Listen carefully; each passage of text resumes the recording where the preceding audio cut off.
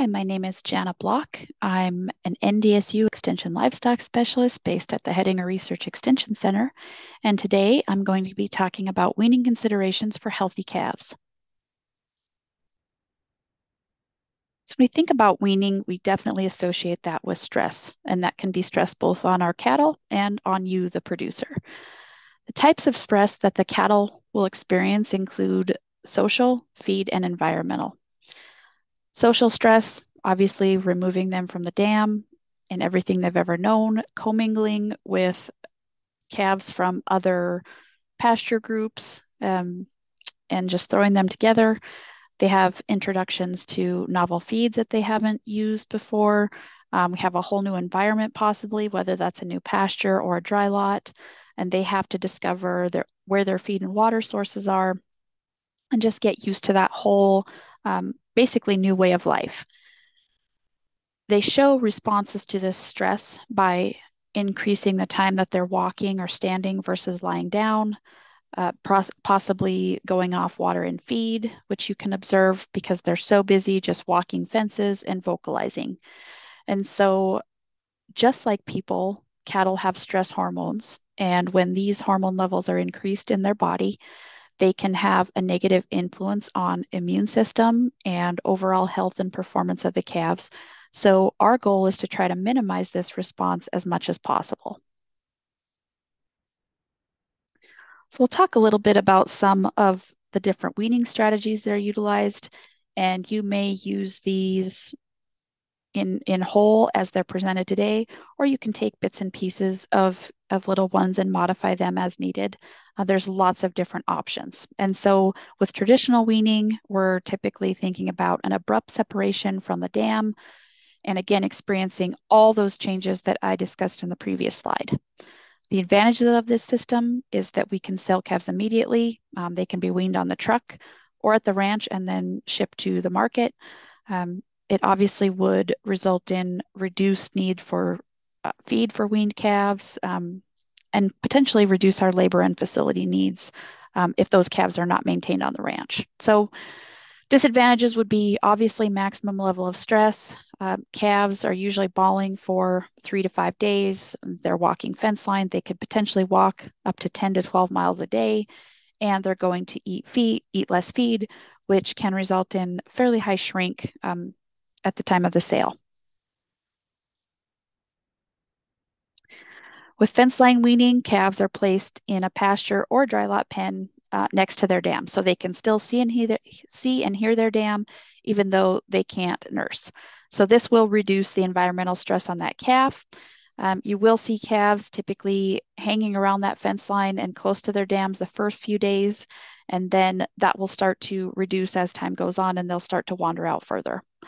Obviously, with this strategy, you have to have good fences to prevent nursing or to prevent those calves and cows reuniting. And when you look at the data on fence line weaning, it's extremely variable.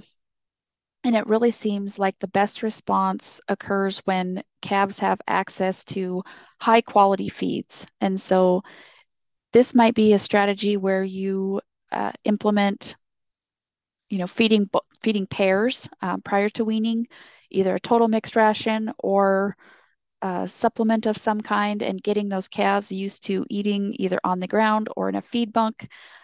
That seems to really be, a function of whether or not this method will increase average daily gain. Two-stage weaning is another weaning method that's been utilized by more and more by many people. So in this strategy, we utilize a nose flap that prevents nursing for around 4 to 5 days up to a week. Typically, the longer those nose flaps are applied, the increased percentage for kind of some nose irritation, possibly some abscesses, if they are left in for a much longer period. The idea of this strategy is that they're getting used to their new diet and possibly a new environment without the stress of being separated from mom.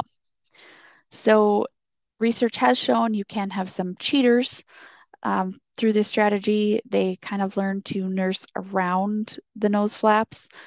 That incidence should be fairly low. Other disadvantage potentially of this strategy is does require several more trips down the chute. You have to put calves down the chute to apply and remove the nose flaps. An advantage is you can use the nose flaps for multiple years and they're fairly inexpensive.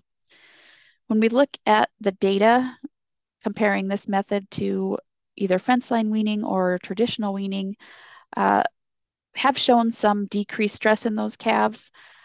Some studies have shown that the stress is just maybe minimized or a little bit spread out because there can be some frustration by those calves when they're trying to nurse and are not able to. And so the stress may be lower than complete separation, but there is still a little bit there. Can see an increase in immune function, again, just being near the dam and removing some of that environmental issue. But in terms of overall performance response, again, variation in average daily gain, sometimes lower, sometimes higher, sometimes no difference compared to conventional weaning. So the things to think about are the type and quality of feed offered. This might be a really good time to supplement, as with fence line weaning, supplement pairs ahead of time and get those calves consuming feed so they'll readily go to feed rather than just worrying about why they're not able to nurse. Other factors that might influence this is the age of the calf at weaning and milk production of the dam. And so typically older calves that are maybe a little bit less reliant on milk from the dam could respond better to this procedure. Pasture weaning is considered a low stress weaning method. Again, just keeping calves in that familiar type of pasture environment versus a dry lot. And you can use this in combination with any of the other weaning methods I discussed. A typical recommendation would be to move cows pairs to a new pasture at least 7 days before weaning and then remove the cows, leaving calves on that familiar pasture. A very strong consideration here is the quality of the pasture. Calves do have extremely high nutrient requirements and they can't just be out on low quality dormant forage. So you have to have some type of regrowth either on a hayfield or a pasture, possibly utilizing an annual forage, and consider adding a supplement based on the laboratory analysis of that forage. Continuing on with nutrition, if we're talking about a dry lot feeding strategy, obviously want to start out with feeds that are very familiar to the calves. And so long stem grass hay is going to resemble grasses that cattle consumed out on pasture. Possibly you've been utilizing creep feed with those calves. So either bring their creep feeder into the pen or put creep in their bunk for that first 5 to 7 days or so until that stress is kind of reduced. And then you can start to top dress your grain mixture or start to adapt your calves slowly over maybe a several week period to a total mixed ration. It's important to remember that the microbial population of cattle take some time to acclimate. And so you definitely want to work cattle up slowly, start to develop their taste for different feeds, and also give a chance for that rumen to acclimate to avoid health issues and also just ease that transition.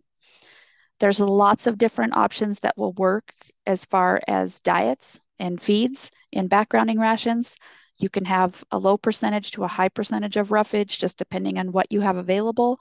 The important thing is to look overall. We need crude protein between 12 and 14% typically, and the TDN or energy content should be between 60 and 65% for those weaned calves. Another consideration that we may not focus on enough is to make sure that there's high quality, clean water readily available. And so in a dry lot situation, you might want to think about adding a few additional water sources. And again, just making sure those are clean and not contaminated with manure. And that will also help increase health of those calves. You should see calves start to eat between 2.5 to 3% of their body weight within several weeks of weaning. One way to ensure this is occurring is to make sure that bunk space is adequate. These bunk space recommendations are similar to what you might see for a mature cow, but you have to think about timid calves that may not approach the bunk if they have any type of competition. And so just making sure they have lots of space to spread out and access feed is really important, particularly in that weaning period. Ionophores can help with feed efficiency. and also help you avoid digestive issues if you're feeding a higher concentrate ration. So that's definitely a consideration. And then making sure that you're providing some type of vitamin and mineral supplement that will help with immune function and overall performance. We know that there's a lot of factors that can influence health of weaned calves. And one that we kind of take for granted is that transfer of passive immunity from the dam to the calf at birth through colostrum. And so if we have that failure of passive transfer, there's been enough research that has documented increased morbidity and mortality in beef and dairy calves if that colostrum quality or quantity isn't adequate. And so really health of weaned calves technically starts at birth. And that's one place that we can really possibly step in and kind of intervene and get some improvement if we seem to be having issues with weaned calves year after year.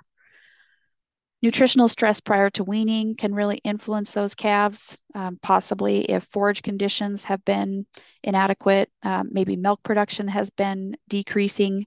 When those calves are on a lower plane of nutrition, they're just not feeling their best, possibly have some sickness issues.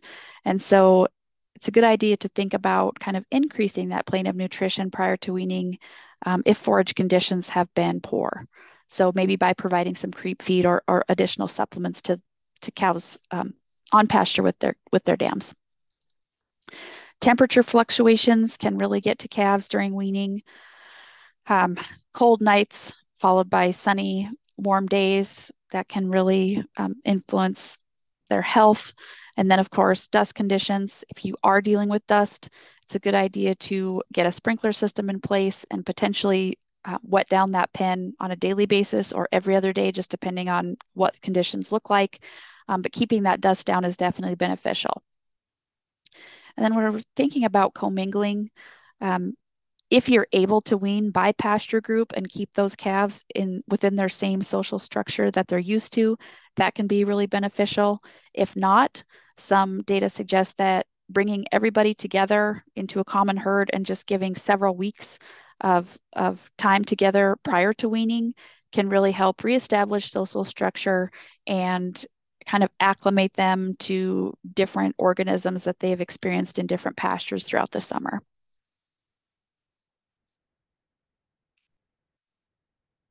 Other considerations in terms of health, you do want to go ahead and deworm those calves. They're at a very high risk for a parasite infestation, which can obviously lead to impacts on feed intake, immune function, etc. So deworming at the earliest date prior to weaning is going to be beneficial. And then consulting with your veterinarian on a vaccine regimen. Obviously, that's going to vary by each ranch, but in general, we're going to be providing some protection against Clostridial and BRD pathogens. The value of low stress handling or good stockmanship really is, it can't be understated when it comes to these weaned calves. There's really nothing we can give them to help with the stress of weaning, but the way that we handle those calves can really influence the way that they're adapting to their new environment and their new feedstuffs. And so we want to be gentle, quiet, and just eliminate, any aggressive type of behaviors, yelling, shouting, moving the animals too quickly, things like that, because it will help the cattle adapt more quickly and it's going to help them gain better. These are all things to consider and try to limiting the number of stressors that the cattle are experiencing at one time.